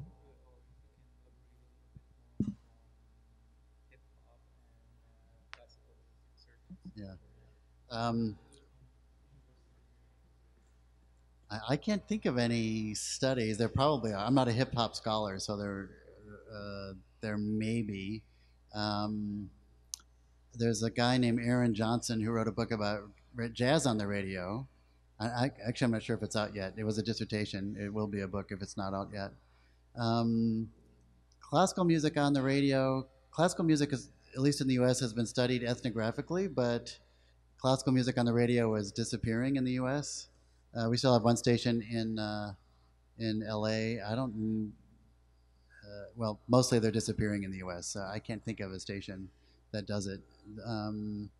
It's too bad. It ought to be studied in the U.S. context, but I do think more generally that radio should be much more studied because it's, like I pointed out in the course of this paper, it's still important. I think there's been a kind of eclipsing of the importance of radio because of the assumption of the importance of television, and radio has become seen as less important. But as Jose was joking with me before we started, we're going to record a podcast tomorrow, and he said that's, well, it's just a form of radio, which it is. It's radio on demand. And I listen to plenty of podcasts. So it's still with us because I think, as we know from many studies of recording technologies, we know that convenience and portability matter a lot, and radio is still extremely convenient. You can't watch television while you're driving your car or walking around, but radio or a podcast you can still use. I think that I'll stop. Ok.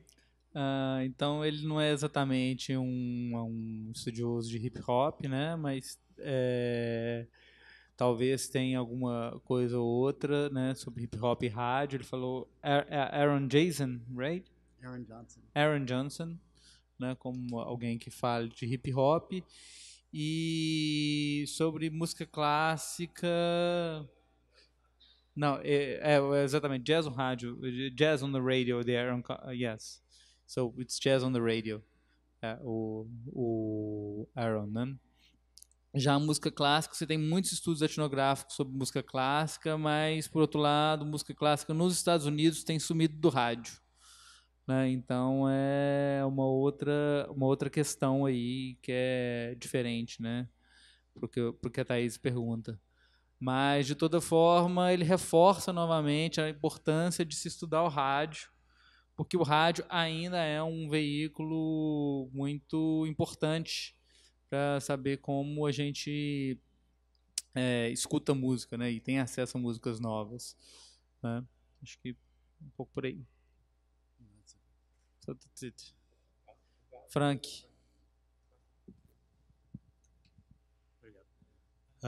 Tim, obrigado pela fala, achei muito interessante. Eu tenho uma questão bem específica quanto ao uso que tu faz na tua pesquisa do trabalho da Ana Tsing. Mais especificamente, me interessa a questão como ela elabora no trabalho dela. Me parece bastante importante a questão de uma terceira natureza, né? A questão da possibilidade de vida nas ruínas do capitalismo, né? Isso parece ser central ao trabalho dela. E eu queria saber se, nesse sentido, na tua pesquisa, as condições, digamos, porque no trabalho dela ela fala também um pouco sobre como isso gera condições de vida e condições de troca também numa situação de de precariedade, né, de precarização grande, que eu acredito que a maioria dos músicos, em diversos contextos, estariam bem acostumados já, mas ela fala num sentido mais específico do momento de intensificação do neoliberalismo, né? Então eu queria saber se essas questões de precarização, sobretudo na questão das condições de produção, se interessa a tua pesquisa, como essas condições de produção precarizadas também geram formas de valor, né? Formas de valor não financeiro, no caso, né? E simbólico, né? Se isso, no caso, interessa a tua pesquisa, ou se tem desdobramentos a respeito disso. Obrigado. Right. Thank you. Well, I have to say, Anna Tsing's work has been really important to my work. She's probably the most significant theorist I've drawn on in the last few years, because she really helped me understand that, you know, these narratives about how capitalism is taking over the world or whatever. In some ways that's true, I suppose, but in other ways, you know, she helps us figure out that there are things out there that capitalism hasn't touched. And this is something that we're all sort of aware of, even if we don't necessarily think about it. I mean, I didn't understand José's introduction, but some of you may know that I play Irish traditional music in Irish bars, and a couple of the people I play with are trying to make a living at Irish traditional music, which is pretty much impossible. So it's very easy to say, oh, you know, capitalism has turned music into a commodity. And it's like, well, I know people who are dying for their music to be turned into a commodity, but capitalism is not interested in them. And so Tsing's work has really helped me understand that capitalism is not total. It's hegemonic, you know, it's the dominant economic system in the world, but it's not total. And the idea that we can find pockets out there where value is getting produced that might not be economic or capitalistic value or whatever, which capitalism could come in and turn into capitalist value. But the idea that there are these other forms of value out there, that to me is a very powerful idea.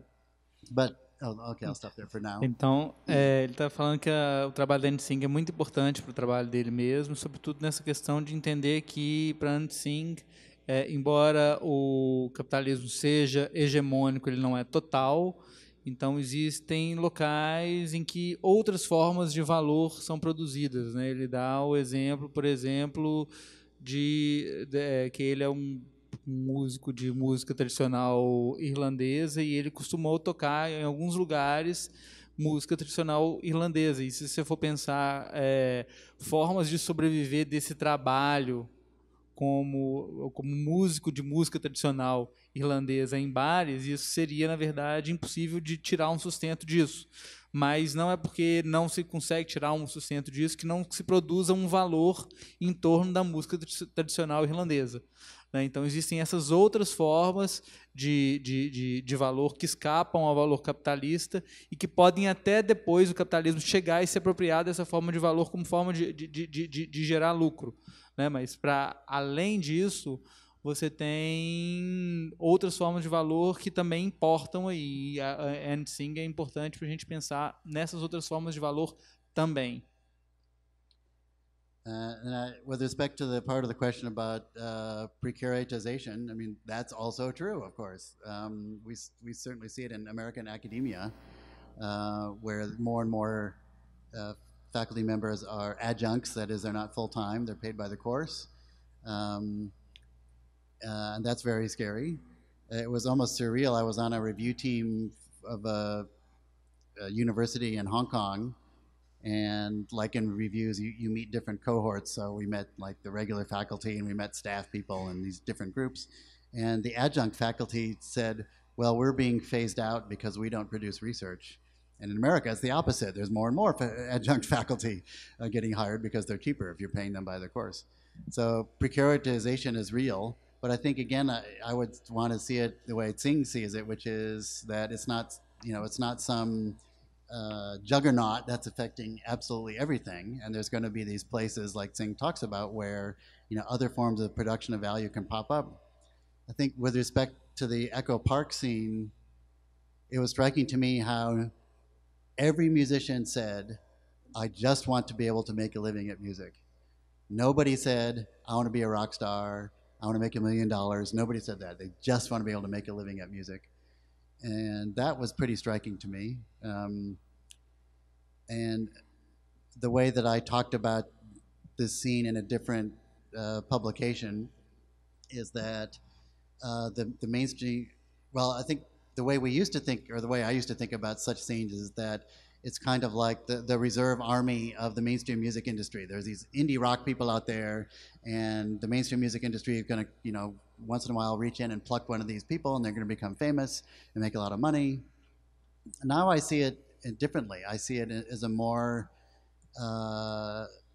sort of maintenance of a precaritized workforce in which musicians make almost no money. Like I keep saying, they make $35 or $40 a gig. And because they make so little money, the scene can't really last. So it's less a reserve army than something that, to use the phrase that I got from a French anthropologist that I used to talk about this scene, the scene is both maintained and destroyed by capitalism itself.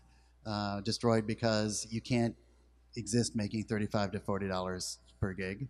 You have to do something else, and in effect, that ends up destroying the scene. Even though it destroys the scene's ability to reproduce itself, but it's still there for capitalism. You know, it's being maintained by capitalism if it decides it wants this reserve army. I don't like talking about capitalism as an agent, but it's hard not to. So. Ok. Então, o trabalho da Unisins aponta sim para essa questão da precariedade, e ela é importante, ela está aí presente, né, o tempo inteiro mesmo, né, na produção dessas cenas, né? E o que ele percebeu no trabalho etnográfico é que a grande maioria dos músicos estavam dizendo o seguinte: olha, eu não quero ser um rockstar, eu não quero ganhar rios de dinheiro, eu só quero conseguir sobreviver da minha música, né? Tipo, igual a gente fala aqui, né? Sobreviver da minha arte fazendo miçanga, né? E tudo mais, né? Mas, enfim, né? E que, por outro lado, tem essa coisa do capitalismo que produz e destrói essas cenas, né? Porque, por um lado, ele cria as condições e, de vez em quando, pinça um ou outro artista dentro de uma cena local e alça ele ao estrelato, e, de repente, esse cara ganha muito dinheiro, mas isso é exceção da exceção. Então, ao mesmo tempo que o capitalismo precisa da criação das cenas locais como forma de alçar e pensar esses artistas blockbuster, digamos assim, né? Ele também destrói, porque é impossível você sobreviver da sua música ganhando $30, $40, $35, $40 por show. Né? Então, o que acontece é que os músicos, as cenas acabam se autodestruindo porque elas não são sustentáveis, né, economicamente. Mas elas, ao mesmo tempo, elas vão surgindo, pipocando, aparecem, desaparecem, e vão se sucedendo, criando valor de uma outra ordem, né? Mas, definitivamente, essa questão da precarização é quase como se você criasse, né, um lumpenproletariado de músicos, digamos assim, né? Um exército de reserva de mão de obra musical, né, que está ali mantendo também essas condições precárias, né, de alguma forma, né? E aí o que acontece é que as pessoas acabam desistindo, né, do sonho de viver de arte, fazer sua própria miçanga, né, ou, enfim, né, e vão fazer outras coisas. E nesse sentido, então, que o capitalismo, ao mesmo tempo que incentiva, ele destrói essas cenas, e a questão da precariedade, sim, né, no caso da pesquisa dele, passa por aí. Eu também queria agradecer também a palestra do Tim e saudar, fazer um super elogio à organização. Eu não vou nominar todo mundo, mas, enfim, sei do envolvimento do Marcelo Contra, da professora Adriana, o Cult Pop, enfim. Então, me sinto super privilegiado, honrado de estar podendo usufruir desse momento. Encontrando aqui também vários alunos do PPG-Com e tudo mais. Vou tentar fazer uma fala rápida, organizada, por mais que eu nem sempre consiga fazer isso, né? Enfim. E minha fala não é só como gestor também de curso de música, mas como músico, compositor, pai de músicos jovens, enfim. E tem uma famosa frase do Oscar Wilde, né, que é: quando eu era jovem, eu tinha a impressão que tudo girava em torno do dinheiro. Quando adulto, eu acabei tendo certeza disso. Enfim, então a gente está avançando um monte na discussão, entendendo essas múltiplas possibilidades de circulação, troca. Eu comungo muito com tudo que ele comentou, e a minha atuação o tempo inteiro, anos no meio musical, ela teve um diálogo, sempre funcionou muito dessa forma também, né, enxergando a importância de dar o palco, dar o lado para quem está chegando, né. Eu vou falar nessa questão do maldito dinheiro, que é muito uma leitura de um amigo, então, que a gente teve, digamos, 20 e poucos anos de uma internet aparentemente gratuita e teoricamente, hoje, por mais que ainda existam trocas, existe a possibilidade colaborativa, secou essa fonte, né, dessa mera questão da gente fazer as trocas, né, de um ponto de vista de cultura participativa, inteligência coletiva, enfim. E que o maldito capital está voltando a falar como nunca, né? As 3 grandes gravadoras detêm inúmeros selos, né? A Sony, a Universal e a Warner, né? Independentemente de 1000 selos que existem no mundo e iniciativas. Então, esse meu amigo teria essa teoria, que secou essa fonte no sentido de, se tu vai ter que assinar o Spotify, o Netflix, diferentes serviços de streaming, né? E vários artistas que chegam a nós é porque a gravadora está bancando um card, um post, né? Em que medida isso, qual é a leitura deles sobre essa questão, independentemente de eu também entender e seguir atuando, acreditando muito nessa possibilidade, né, de cultura participativa, colaborativa. Se ele acha que essa leitura, né, da hegemonia dos conglomerados, ela segue muito forte, né, corroborando isso, que é uma teoria de um amigo, assim. Acho que eu consegui ser claro mesmo com minha natural enrolação.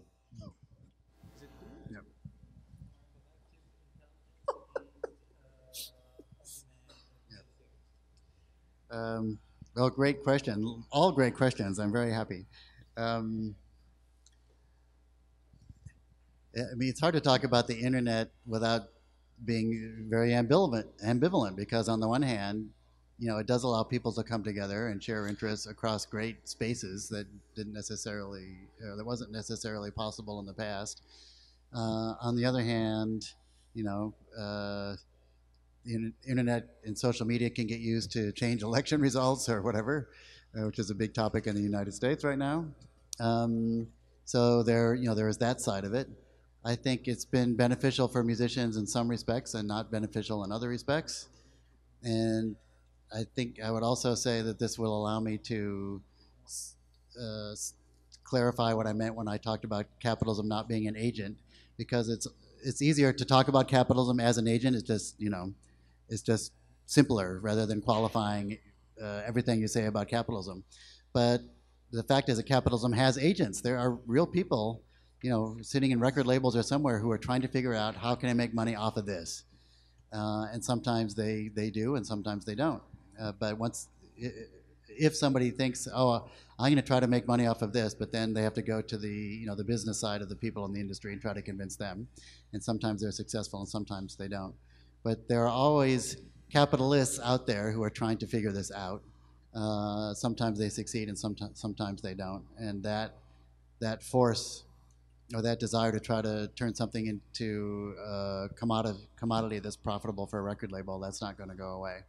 But, you know, on the other side, there are musicians who can find each other, or fans who can find musicians, all of which is a good thing.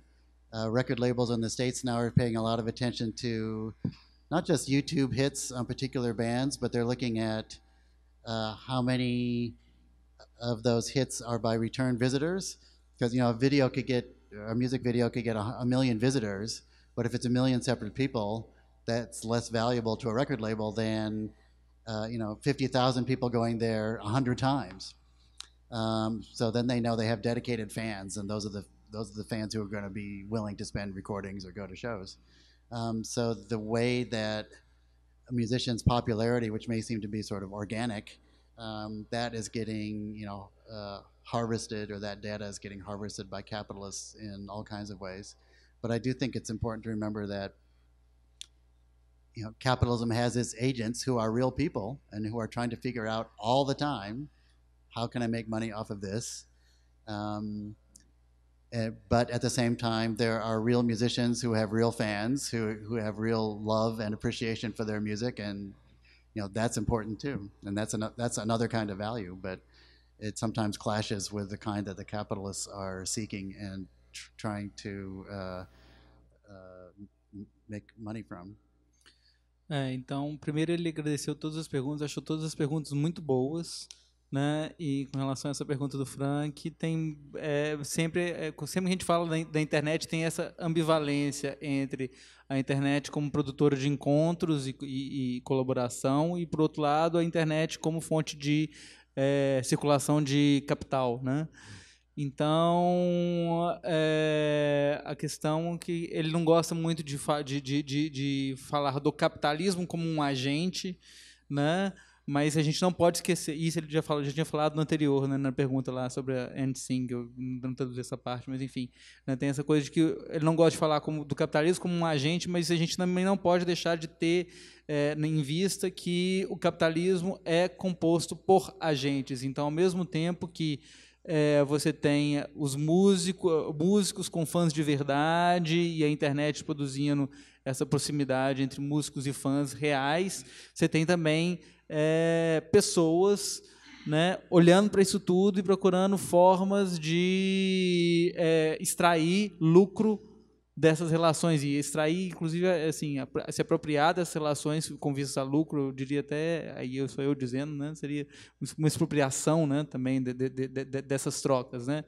Então, isso é interessante, né, porque ele está dizendo aqui que as gravadoras hoje, por exemplo, quando olham para os hits do YouTube, né, elas estão olhando para isso de uma maneira diferente, porque não importa só o número de views, mas também, às vezes, é mais importante você ter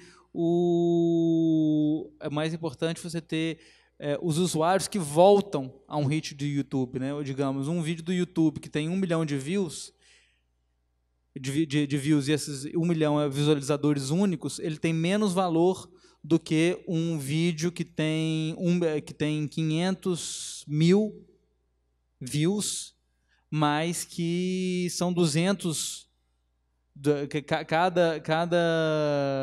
Cada pessoa que visualizou o vídeo visualizou 200 vezes, né? Ou seja, não são visualizadores únicos. Esse vídeo tem maior valor porque a pessoa está ali voltando o tempo inteiro, né? Então, a indústria fonográfica está olhando para isso também.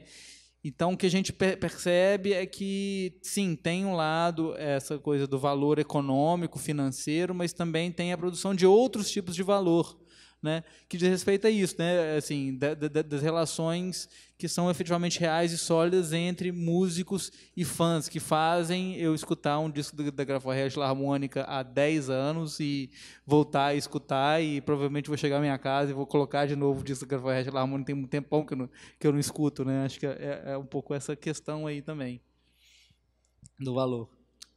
Pessoal, eu vou fazer alguns avisos.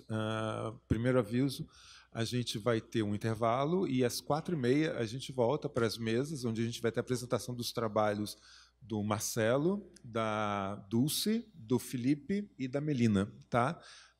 E logo após essa mesa a gente vai ter uma pequena apresentação no estúdio ali atrás da Camila e do Marcelo. Inclusive a gente vai juntar 35 ou 40 dólares para eles. Vai ser R$ 35 ou R$ 40. E agora um avisozinho também, mais chatinho, os certificados eles só serão emitidos para quem tiver participação de 75%. Tá? Então, assinem as listas de presença e venham nas mesas hoje e amanhã 2 mesas, às 2h e às 16h30. Então, a gente já está na hora. Eu gostaria muito de agradecer. I'd like to thank you, Tim, for your talk. Thank you very much for your participation. And, gostaria de agradecer a todo mundo e a gente se vê daqui a pouquinho. Muito obrigado.